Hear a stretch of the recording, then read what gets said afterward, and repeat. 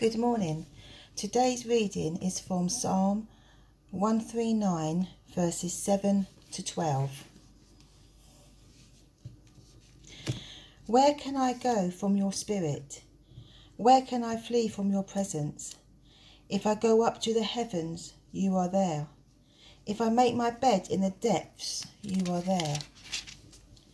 If I rise on the wings of the dawn, if I settle on the far side of the sea, even there your hand will guide me. Your right hand will hold me fast.